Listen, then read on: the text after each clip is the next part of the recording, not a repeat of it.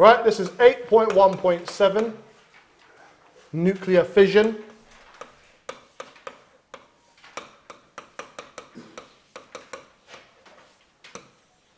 So we previously talked about fission before and how it's a process where a larger parent nuclei splits apart and forms two smaller daughter nuclei.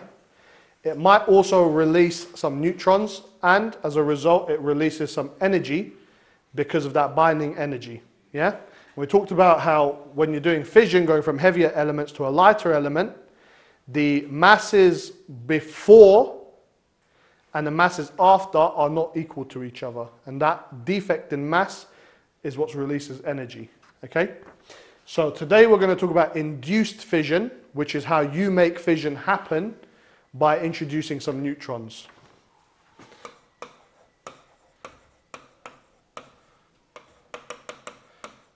So this is what would happen in a nuclear reactor.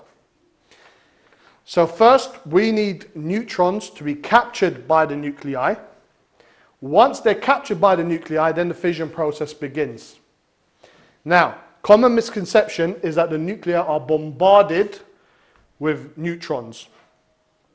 But actually, if you think about it, if you had a nucleus and you start throwing stuff at it, what are the chances of hitting it? Quite low. Yeah? Because the nucleus is very, very small. So if you're just firing particles towards something very, very small, chances of you hitting it are very, very low. So what you do instead is you send the neutrons at a slow speed. So slow neutrons. Yeah? We also call these thermal neutrons. So they move quite slowly, and if they happen to get close enough to a nucleus, they get swallowed up. Okay? So, slow neutrons are captured by uranium nuclei.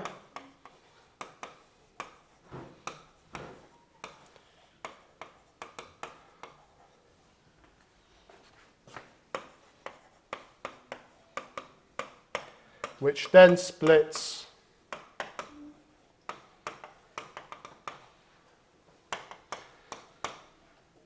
into two daughter nuclei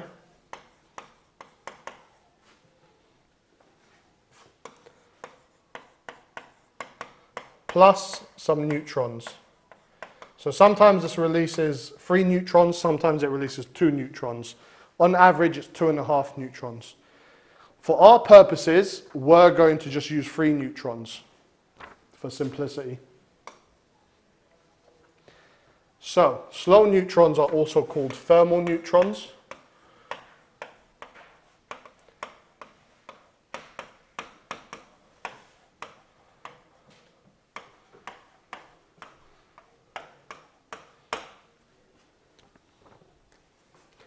And the two daughter nuclei, they're roughly equal in size, but that doesn't mean they're exactly equal.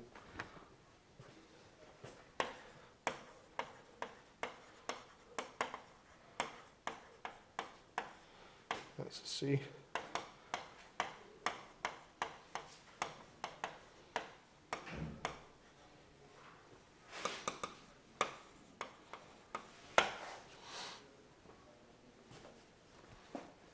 Now, when I say the word roughly, that still has a big difference, right? What I'm saying is if we could have something that's got like a nuclear number of 80 or 90 and 100 and something, that's roughly equal. Yes, there's still quite a large difference between them, but what we're not talking about is something that's got a nuclear number of 100 and something and the other one a nuclear number of like 5 or 6, yeah? So we're not talking about two different extremes. They should be close enough together that you can consider them sort of medium-sized or medium-heavy nuclei. Yeah? So we'll do an example of a reaction. So we've got uranium-92-235 plus a neutron. That turns into barium. That's 144. And I'm going to need you guys to help me with this and make sure that the numbers add up. Otherwise we're going to have to change some stuff. Plus krypton, which is 88 and 36. Plus 3 lots of neutrons. Plus some energy.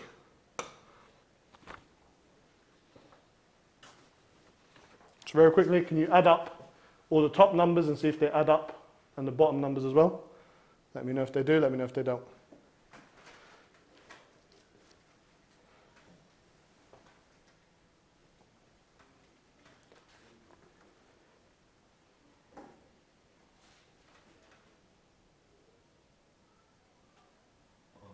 So I think the top numbers. So that's 235 plus 1, that should be 236. The numbers on the right add up only 235. One less. Is it less? One less. One less. Okay. 42. 41. We've missed a neutron off one of these.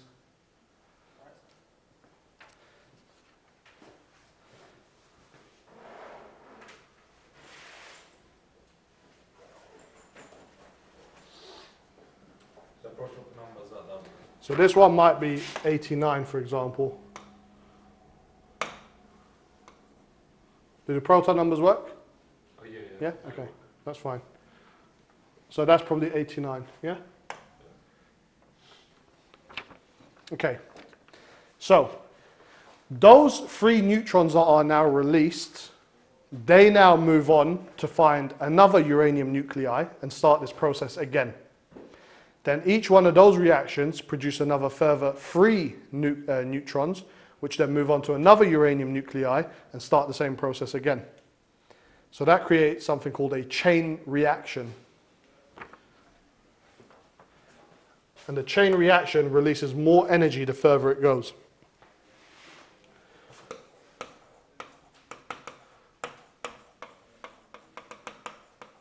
So we'll draw a diagram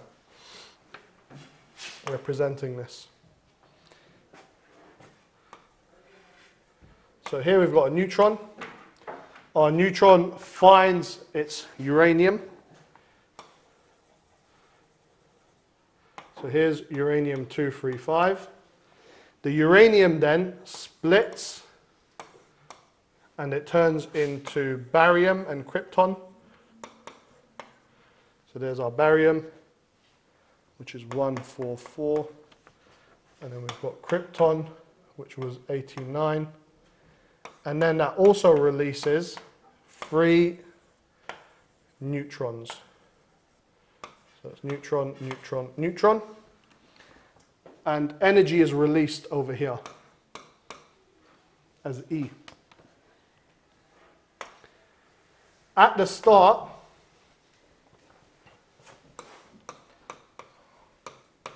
we say that it's the 0th reaction, so N equals to 0. In the next reaction, we've got N equals to 1. And then so on. So the next reaction after that will be N equals 2, N equals 3, etc. So each of these neutrons then find a uranium-235. Does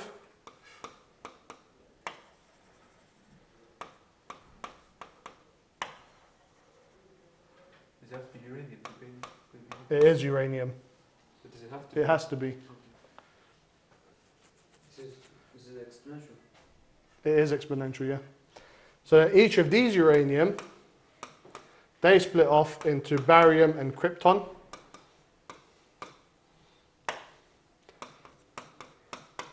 Plus your 3 neutrons. So there's your barium, krypton, and you can see that it starts to get rather messy very quickly.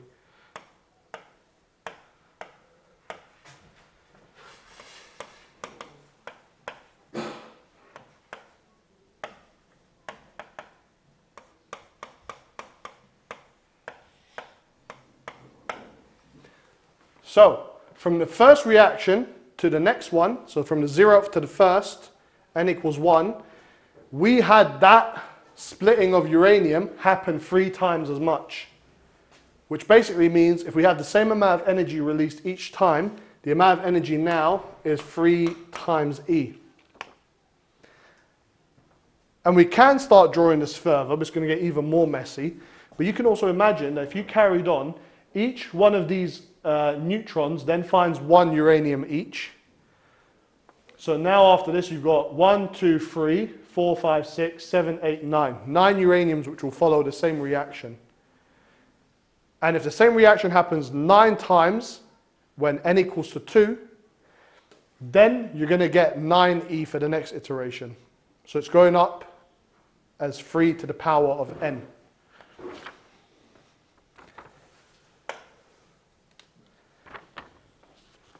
So the energy increases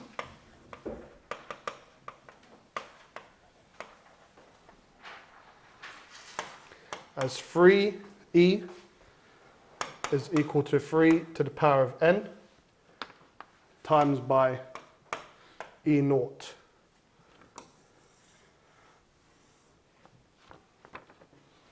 Where E naught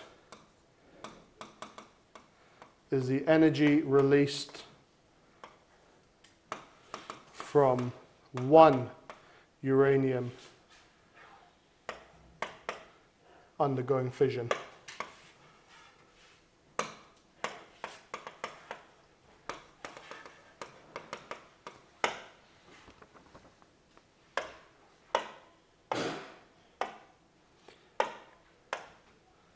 So here you've got 2 options. Allow the chain reaction to continue, in which case you've got a nuclear warhead and it explodes. Or you have to control the chain reaction. If you control the chain reaction, you want one reaction to not increase exponentially, and you want one of the reactions to lead to 1 more reaction rather than to 3 more. Yeah? So if chain reaction is not controlled or stopped,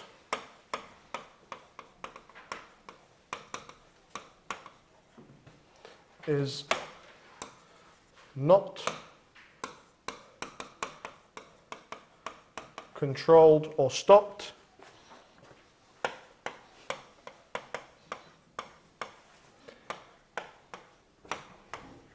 you have a nuclear weapon.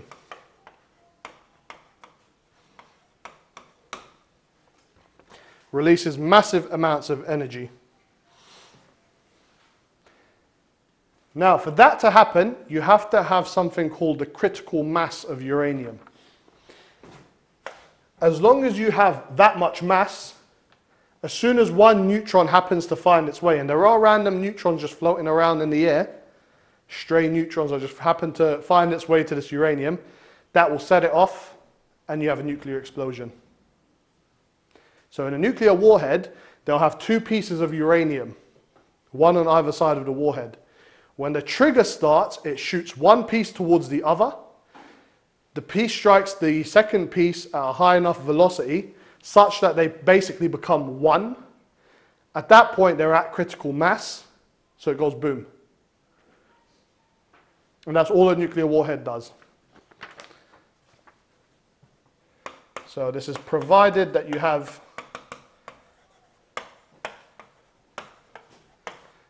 the critical mass of uranium.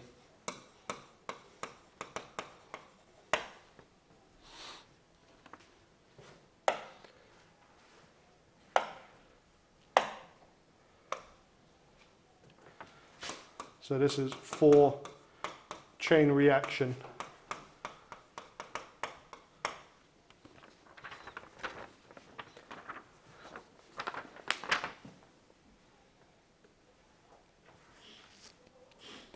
So we're going to talk a little bit about a nuclear reactor now and how that's different from a nuclear weapon.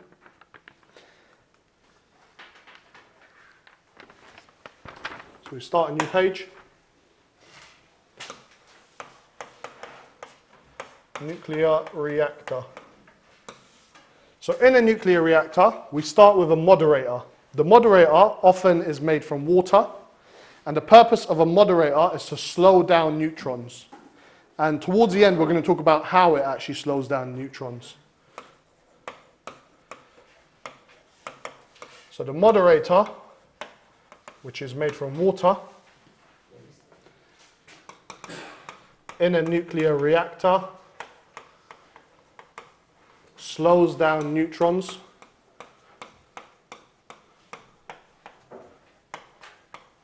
to thermal speeds.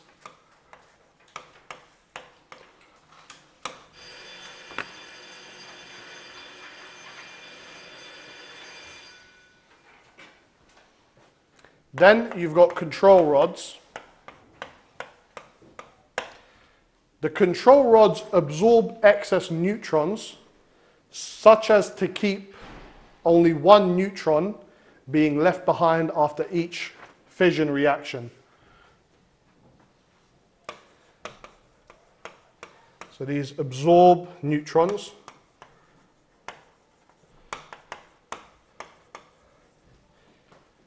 To keep the reaction factor to just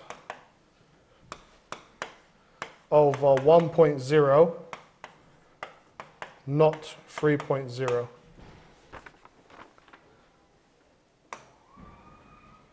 And the control rods, they adjust. They can go up and down in the reactor to absorb more neutrons or absorb less neutrons. Yeah, so if your reactions are slowing down and your energy output is a bit low, you can release the control rods a bit, so you bring them higher, so they're not as deep into the reactor. Therefore, they're absorbing less neutrons. If the reaction starts to get too fast and starts to produce too much energy, then you can lower the control rods into the reactor. They start absorbing more neutrons, and you slow down your reactions, and you release less energy. In the event of an emergency, the automatic systems will drop all the control rods straight into the reactor.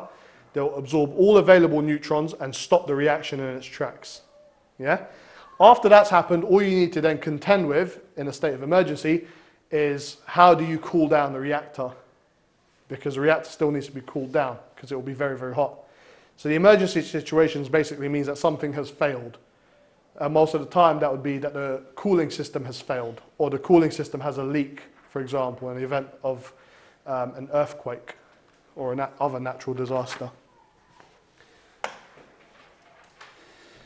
So we've got the coolant. These cool down the fuel rods.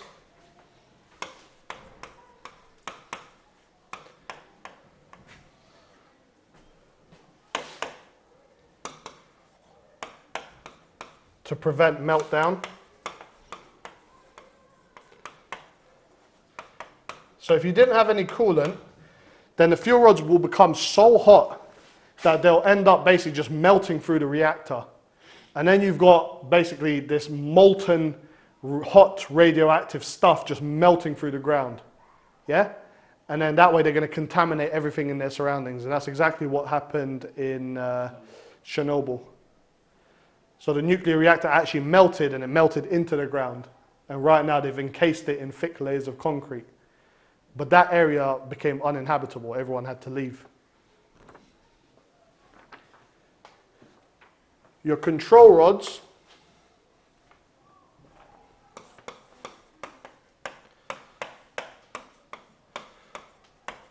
are made of boron, cadmium, or silver.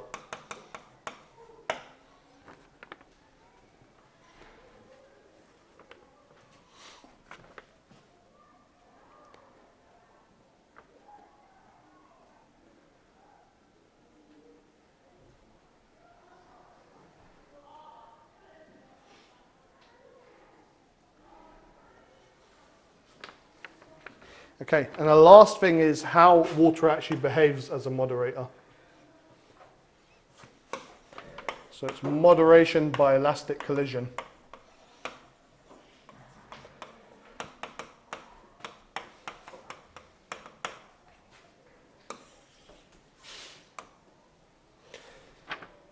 So we'll do our usual before and after diagrams.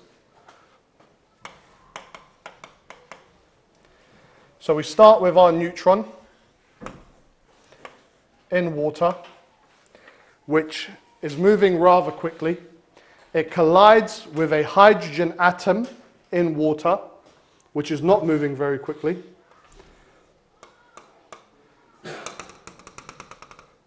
At the point of collision, it's an elastic collision. So some of this momentum is transferred to that hydrogen atom, which means that our neutron has lost some momentum. So our hydrogen atom moves one way, and our neutron moves another way. And the neutron has lost some momentum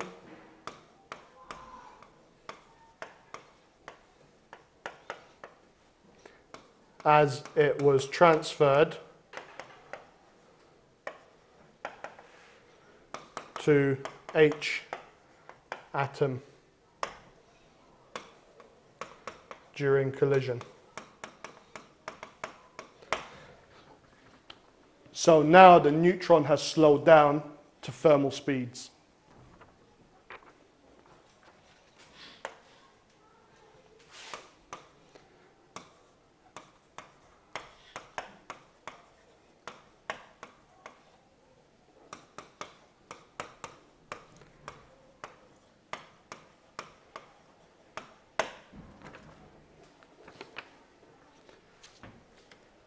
And that's the end of 8.1.7.